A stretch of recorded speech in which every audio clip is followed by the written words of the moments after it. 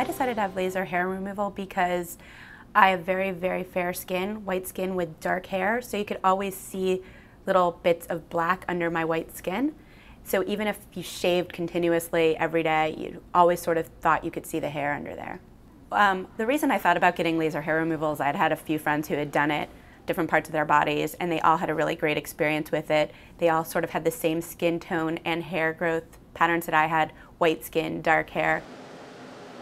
I think the laser hair removal procedure under my arms took maybe 5 minutes each session, maybe even less than that. It's really quick. You walk in, you walk out, you can go back to work without a thought. And in about 10 days after your first session, you see the hair fall out. As you have less and less hair, it hurts less and less. So the first time you go is actually the worst, but it doesn't hurt that much. It sort of feels like rubber bands popping on your skin, and it gets less and less as you go along. It definitely hurts less than waxing though. And I think for under my arms, I definitely saw a difference in the first run through, but I think it took about 6 sessions completely to get rid of the majority of the hair. I now probably shave maybe once a month.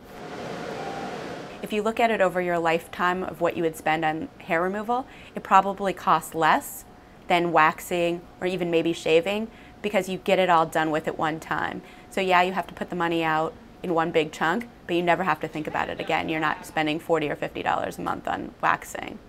I definitely had such a great experience doing laser hair removal on one part of my body that I would consider getting other parts of my body done. I would definitely think about getting my legs done. Just that whole concept of having to shave less, of not ever having to think about it, is really quite remarkable.